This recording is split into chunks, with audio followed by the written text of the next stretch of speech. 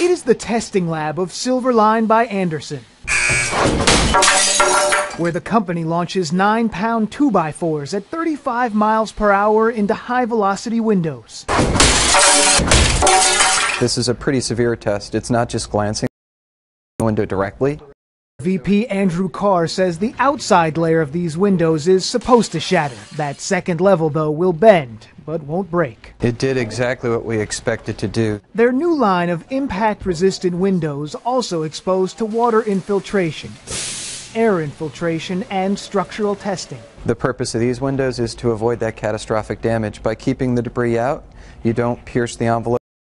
You keep the wind out, and the home maintains its integrity. These windows are tested to meet the toughest safety requirements in the country, similar to what we'd see in Dade County, Florida. Here's how it works. The Silverline impact windows have a tough, rigid layer of plastic bonded between two pieces of glass. You can see after 2 hits from that 2x4, nothing's pierced through.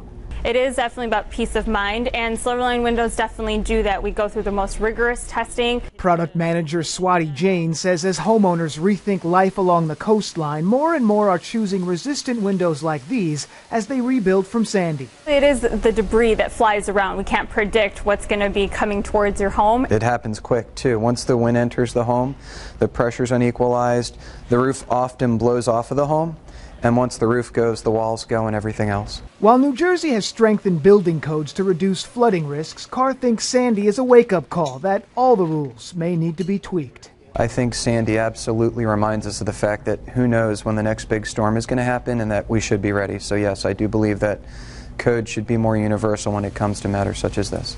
From the Silverline Lab in New Brunswick, New Jersey, Dan Bowens, Fox 5 News.